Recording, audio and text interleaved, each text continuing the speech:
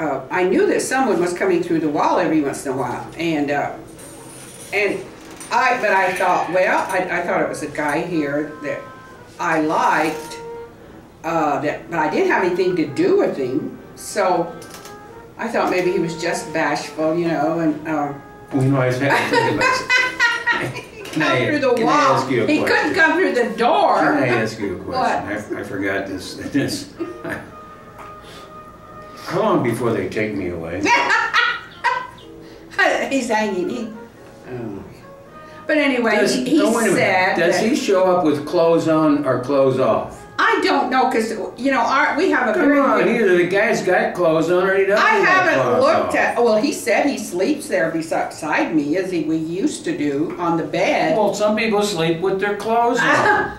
What did he do? Let's see. I think he wore a T-shirt bed and shorts. So he, for all I know, you know, but he talks, and he's told me that it was okay for me to think he was someone else until I got used to the fact that the dead can be very active in your life if they see a reason. And he sees a reason being of my problems with bisexuals, and it took him quite a while too to make up his mind to go public, at least as far as me talking about the problem he and I had, which I kind of had to keep a little secret because he was keeping it a secret. And but he said he's learned a lot from Doc. Oh, he said that. He said, he doesn't mind you being in my life. And now that he's found out. That's really nice. I'm really glad to hear that. What it said, boy, that is a, hey, makes my Sunday morning. Oh, praise the Lord. And pass the whatever, just pass the gas. I can. Yeah, because he said that he found out that you were no threat, that you were sexually inactive because of your alcohol for some reason. He's insane too, you know. He has deliberately cut himself off from women, sex. Not necessarily. Just because you are the one cut off, you assume that the rest of the female population in the world is cut off. Well, I see no evidence of any female in your life. Well, you better not see any evidence either. Yeah, right. Well, I happen to know this. I've investigated you, and I do not think, I don't know. He has got detective agency. He has, yeah. I am, because you know, for a while I thought you and I would have a full, complete relationship, sex and the whole thing. Even though, you know, once in a while. I mean, when you're older, you don't want to have it every 5 minutes, you know. But I found out he wasn't even going to have it for 5 minutes. He's got this thing, life is over. If you had sex, that part of life is over. And look at Pierre over there. He's sitting there shaking his head. He knows me, and he knows how I suffer from this.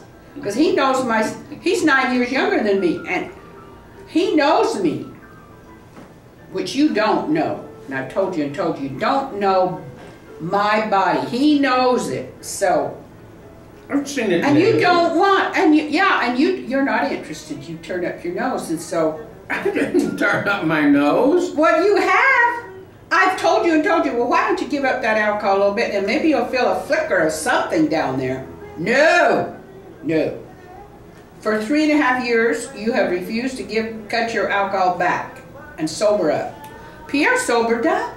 I knew him as a drunk. I knew him as a drunk, and I knew him as a sober guy. Can you imagine in your wildest nightmares, which apparently you're having, a drunk ghost? Oh, God. No, well, he please said, get a drunk ghost out of here. What do you do with a drunk? He's not drunk now. Listen, he knows. He's giving you every chance in the world to have this relationship with me. He's told me, he said he's hopeless. He's not going to, after 3.5 years, you just as well. So he come back into my life, revealed that he would be here to understand me, and he'll be here sexually as much as a spirit can be. And that would have to do, because my chances of meeting a guy in here are nil. Yesterday, the 5 policemen were there knocking on my neighbor's door, who happens to be many years younger than I am. This complex is slowly filling up with younger guys who are a lot of mental patients, so they're violent. So, did you know that when I went to leave the building yesterday, 5 policemen were trying? I know it now. And also, he had committed an act of violence as far as I was concerned, because he hates my door to slam. I accidentally let it slam, and he came out and he slammed his door so hard the hotel shook. So I thought, oh my goodness, he's violent today.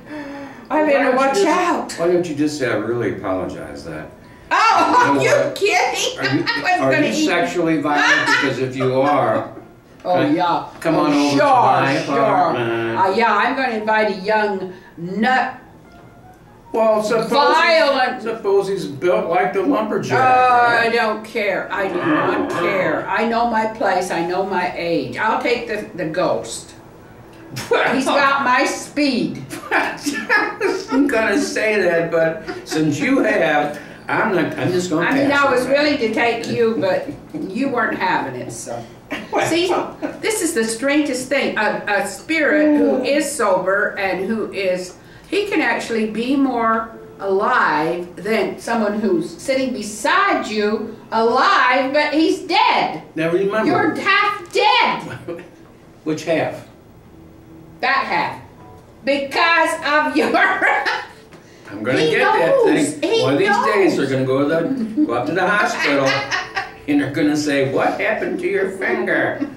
And I'm going to say, oh, right here. Would you please explain again why you're drinking yourself to death? So devoted to this task.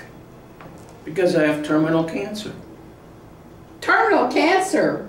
Well, it hasn't. Oh, yeah, right. I haven't had a liver in 12 years. Oh, here you go. Here you go. And so you have given up, decided there's no sense getting sober now, right? Drink it up. I'm thinking about starting smoking cigarettes too. Maybe a nice cigar once in a while. See what? Pipe full of mixture 69 or whatever the hell it was, I forget. See, now you can see my companion's shallow side. Shallow, that's a good side. You can see the shallow side. Shallow. Imagine I have to compete with alcohol. And alcohol always wins. He loves alcohol more than he... I told Pierre, I said, Pierre, you need to sober up. You're going to die this way. You can't do nothing. So he finally said, yes, I know. Now, he would talk in a way that this guy has never talked. I know I need to sober up. Will you help me? And I said, well, yeah, I don't know what I can do, but I will help you.